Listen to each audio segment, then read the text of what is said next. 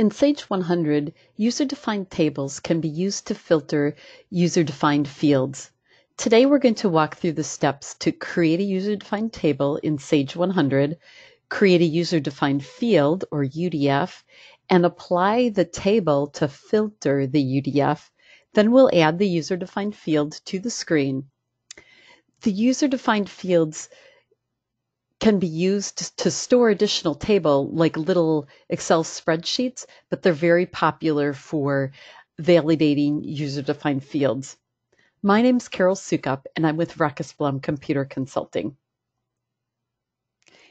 So in Sage 100, if you go into Custom Office, User-Defined Field, and Table Maintenance, it gives you a list of modules. So you'll select the module that you want to work with.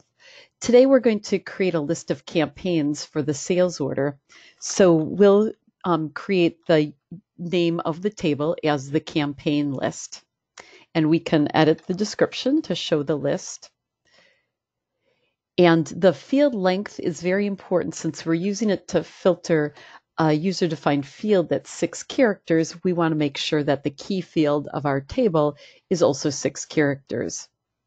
So once we create the key field for this list of campaigns, we can create other columns in the table as well. So for example, if we want a lengthy description, then we would create a key field for the description as well.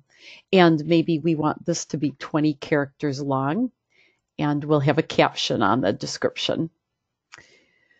Marketing would also like us to track the cost for the campaign, and so we're creating a numeric field for the cost, and we'll just add the description for that as well on the caption.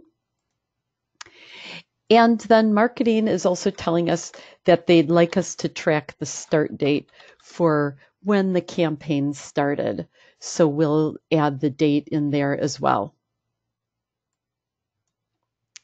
So we can have a variety of different types of fields.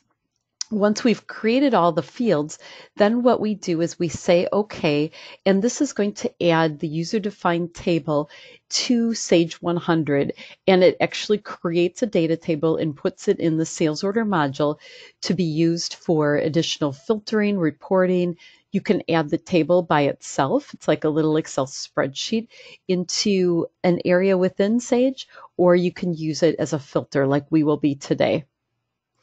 So now that we have our table, what we want to do is change the order of the grid entry because we can control the order of the columns. And the key field is always first, so then we have the description, the date, and the cost. And maybe marketing wants us to enter the cost first. They want it in that order, so we can rearrange the order. Now let's add the data. So you can have a short code with a lengthy description. So maybe one of our campaigns is the catalog, and this cost $5,000. It started at the beginning of November. So we can track whatever information you want on this. The fields don't necessarily have to be used. For example, walk-in orders don't have any cost, so we will skip that and leave that blank. Or maybe we have phone-in orders also. And so again, with the description, it can be very lengthy and the code can be very short. So once you finish entering all of the data that you want to enter, then we'll go ahead and this would be one place where we can add the data in the user-defined field and table maintenance. The other place would be to actually add it to the desktop. The security does apply to that so that the users can go outside of user-defined field and table maintenance in order to update it. That way you don't have to kick anyone out in order to modify the table. So the next thing we want to do is add our user-defined field. So we'll go in, we'll choose the sales order module, and then we find the correct table. You can call us for help locating the table that you need, or you can check the data files. There's lots of good details in there. Today we're going to add our table to the sales order header because we're going to give a list of campaigns for each order. And so the other user-defined fields that you may have created in the past show up. We're going to add a field for campaign. It doesn't have to be the same name as our user-defined table. That's merely a coincidence. This is one that the first time you created its manual entry, business objects are used if you're flowing one field to other areas within the system.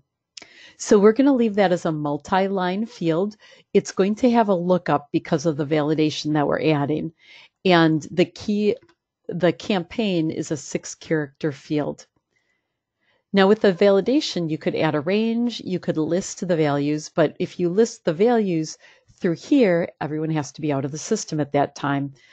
With the table, you can edit it without being out of the system. So we choose our campaign to validate and filter our user-defined field. So we'll say OK. And then when we say OK, it is going to add that new user-defined field to the tables within Sage. And these can be used to report and filter as well as validate. They do embed themselves right into the tables and can be used to flow to history. So that's the reason, since it's modifying the tables, that everyone has to be out of related tables while you're updating that. So once this finishes, then what we're going to do is add it to the screen so that you can see how the validation works. And there's 2 ways to add a user-defined field to the screen. One of the ways is to use the customizer selection, and the other one is to just use the shortcut of Control F9 in order to go right into the customizer to modify the screen. So you're going to see that next. So we could add our user-defined field to the screen as well as other fields. So when I go to the place that I want to add my user-defined field, I hold down Control F9, and that gets us into the customizer. We can either modify an existing table or modify this table itself. It defaults to myself as a user. I could say all users. You can also select a grouping for a customization group that is defined at the user maintenance. So you can define it for a group of people. You could also modify it for all companies or just this specific company. So we're going to modify just for me and the specific company. Now the first thing that you do is select the button for adding a field, and then you go to find the slot where you want to add it and just draw in that field. It'll default to showing you a list of all the user-defined fields that you've created in the past. If you select Show All, it can show all the fields that are available in any of the tables or the related tables, in case there's a piece of data that you'd like to show on the screen that's not the field. But we're going to select that user-defined field that we created, and this is modifying it to a height of 1 because it's a lookup. So that added it to the campaign.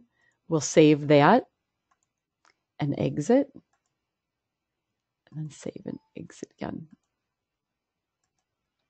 Okay, so now that we've modified our screen, let's go into that order and see what that looks like. So we'll create our next order and select our customer, and then they might have a PO, and we get to our campaign field. I didn't set it as a tab stop.